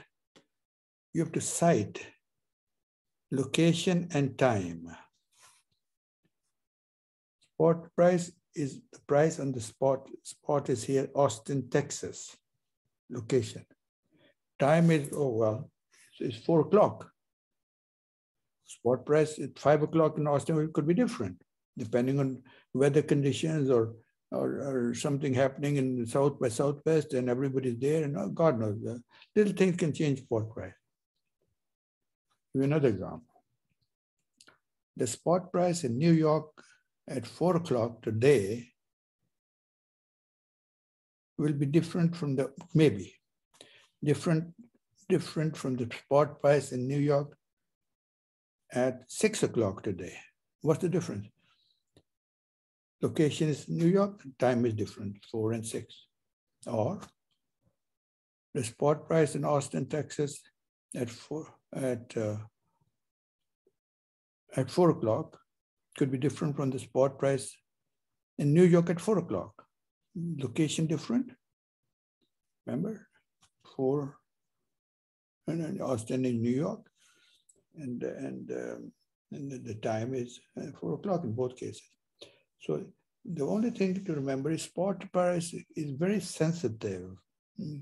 In summer, for example, it gets very hot, and maybe people are using more conditioning and all that stuff.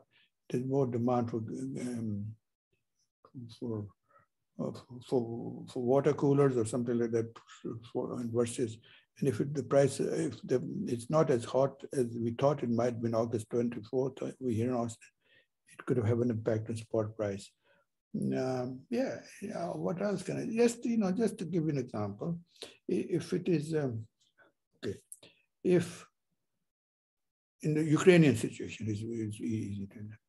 That's the price of oil in Ukraine today is $80 a barrel, okay?